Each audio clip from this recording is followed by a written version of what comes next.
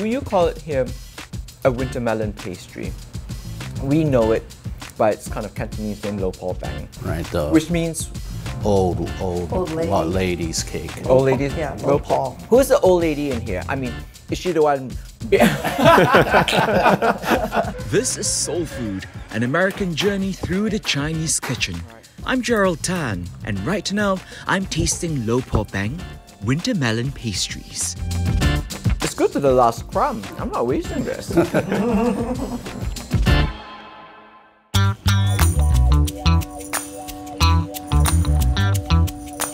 The new Chinatown of Los Angeles, a slightly misleading name. It harkens back to 1938, when the neighborhood was relocated a few blocks over to make way for the city's train terminal, Union Station. The year is an important one in this story because New Chinatown has had its share of ups and downs since, and Phoenix Bakery has stood witness to it all. My parents began this business in 1938, and so I'm the next generation. This is my baby brother, Ken, and this is my first cousin, Yulin. Okay. So it is a family business. What is it like to run a business with family? Oh, it's very challenging. Do tell!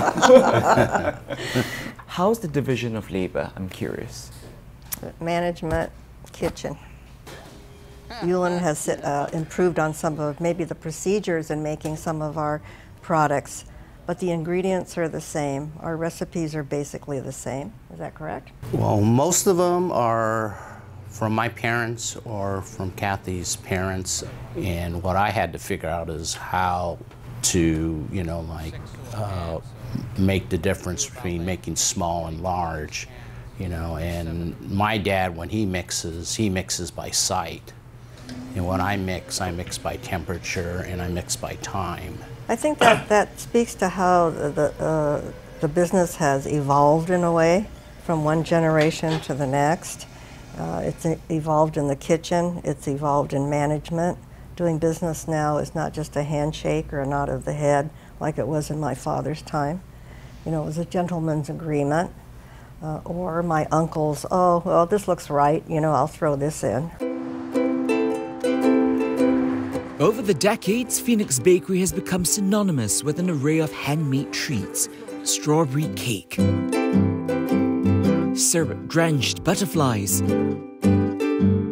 almond cookies, seasonal mooncakes, and a confection from my childhood, lo po bang, winter melon compote enrobed in flaky pastry. Think of it as a distant cousin of the almond croissant, but in lieu of butter. We kind of rolled it by hand, each individual pieces, with basically the flour and the lard and the water. Oh! You said the magic word. Okay. Did we all hear it? Lard. Okay. Everything tastes better with lard. Well, yes, it does, but it's also a bad word, too.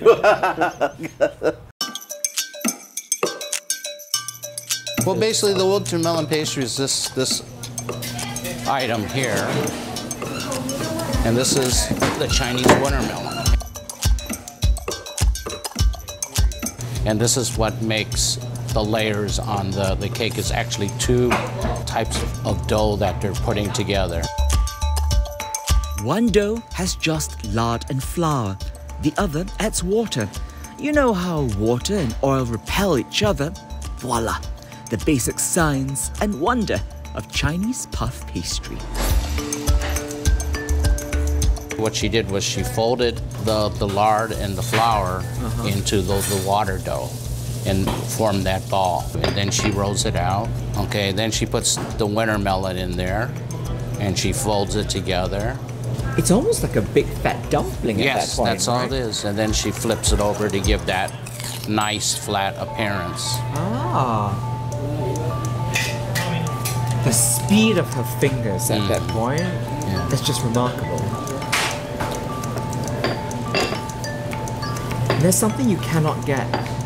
You can't make it with a machine, can you? No, because of the it'll destroy the layers. She's gonna dock it to let the steam out so they don't explode when you bake. And then she's gonna ID it with an old Phoenix stamp.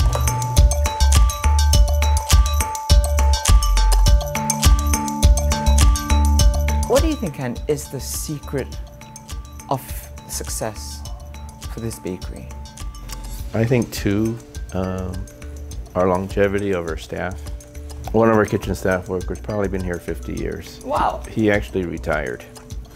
And, you know, he called Yulin up and he says, hey, I'm bored at home and I want to come back a couple days a week. Los Angeles is the city of trends. You know, a lot of food trends as well. We've gone through, you know, paleo, keto, carb-free, fat-free, gluten-free. We've had people ask, are you gluten-free? We are not. Our bakery is a facility for a place where you want to reward yourself. We have generations of very loyal customers that have come in, and we're into 4 generations.